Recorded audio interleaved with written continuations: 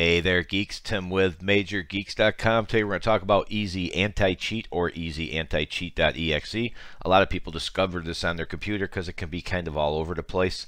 And it has numerous file extensions including EXE, EAC, SYS, DLL.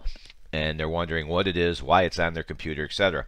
Simply put, it is an anti-cheat tool that has been in development since 2004. It is designed to protect you from hackers and cheaters in games who can beat you. We've all run into a cheater once in a while. It's not perfect, but it does help a lot.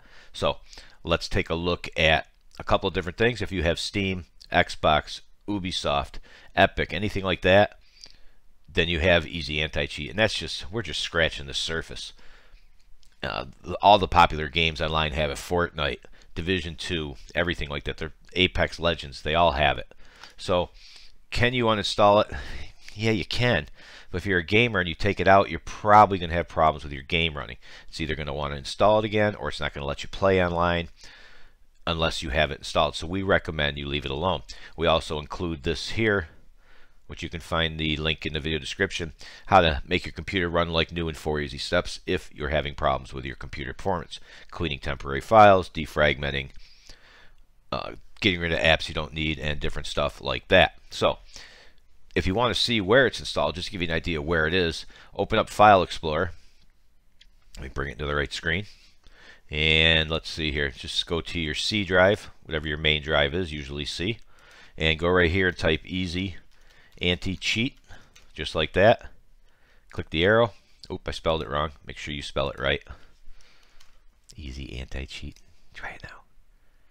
So let's wait a minute while that goes looking around. And you can see here's where I was playing with it before, just to give you a preview while that's working in the background. And you can see the games that have it. For example, I can tell right here, you got to kind of guess, you should know, Wildlands. So that's Tom Clancy's Ghost Recon Wildlands. As you can see, it's in a few different places. If you don't play with the game anymore, feel free to uninstall the game. But again, if you have other games that use it, it's still going to be there for them. So I would recommend again that you leave it alone. Is this thing still going? Sure is.